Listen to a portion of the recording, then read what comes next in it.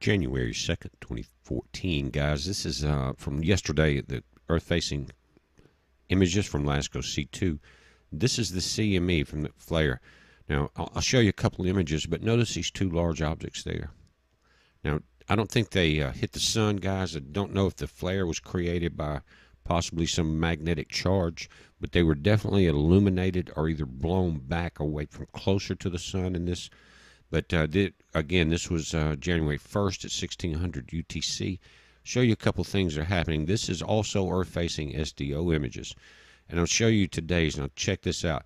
This sunspot is getting scary. It's huge. I'm going to show you that also. Check it out. We're getting close to X-flare capabilities. Now, we have two sunspots that are leaving on the right side that are triple configurated.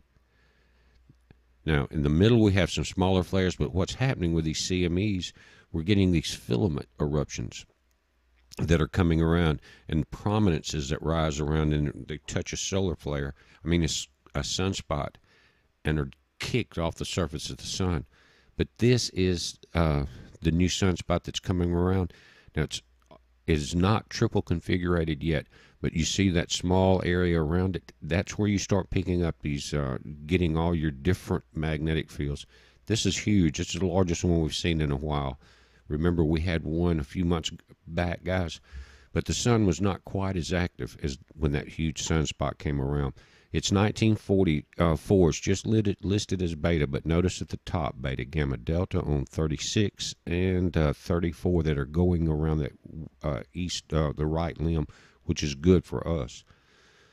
What we got to watch for, though, is we're coming up on the ISON debris trail.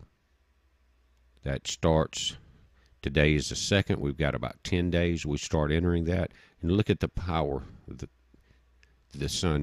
They're talking about different days in the past few weeks that the sun may have completely done its magnetic pole reversal, the flip there. And that's what that does is indicate half of the solar cycle. Now it's going to start the second half once it does that.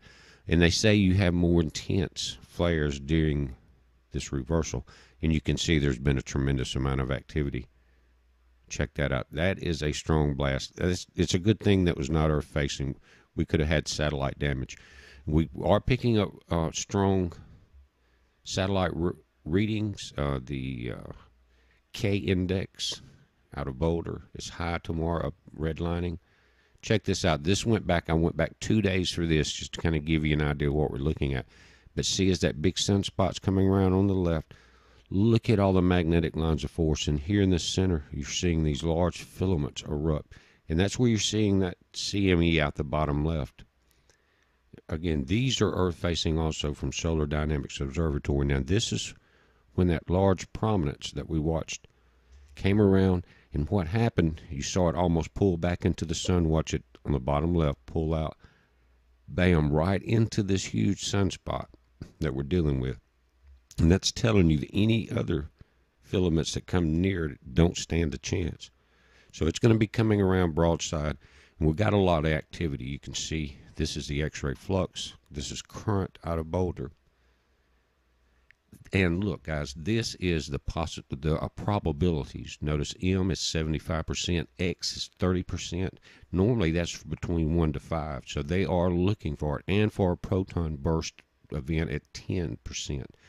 Now, if you notice that 30%, a lot of that comes from 1936. 15% of it, and then you got a 1% through your other flares. But it's a heads up on this, guys. Tomorrow I'm going to do a video talking about the next feast in the series that we're doing, and I want to talk about Mount Graham. I did a video last year about it, but it's getting time, and some of the world powers are really starting to watch this area. They're watching what's coming in from Mount Graham from the sky. And it's going back, guys. We talked about it on the radio show today. And I have on the website one of Steve Quayle's interviews with the Hagman brothers, a couple hours, but every minute of it's really interesting. And no matter how, if it sounds kind of far out, guys, I've researched a lot of this for the last 2 years and did videos on most of what they're talking about. And having seen the flying objects myself in Phoenix, I know that the possibilities are there. And I think they're spot on.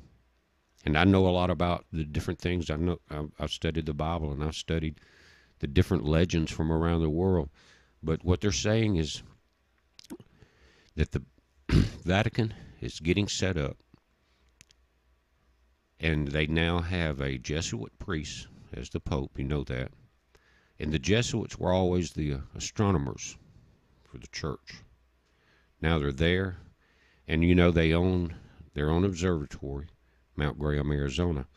And they in an observatory that is not the Vatican's, that's next to it, owned by the University of Arizona, and a couple other people contribute to that, is where the actual Lucifer binocular infrared giant telescope is. It's not in the VAT observatory, but they have full access to it. But the word coming out, and this is from inside the Vatican and from the people that are running the observatories, that they're preparing the earth through the new Pope to welcome an alien savior that's going to introduce a new doctrine. Do not take that mark. We've been warned about the synagogue of Satan for a long time. But guys, watch that video. Start opening your mind so that your hearts do not fail you when you see these things come on this earth. Heads up. Be safe.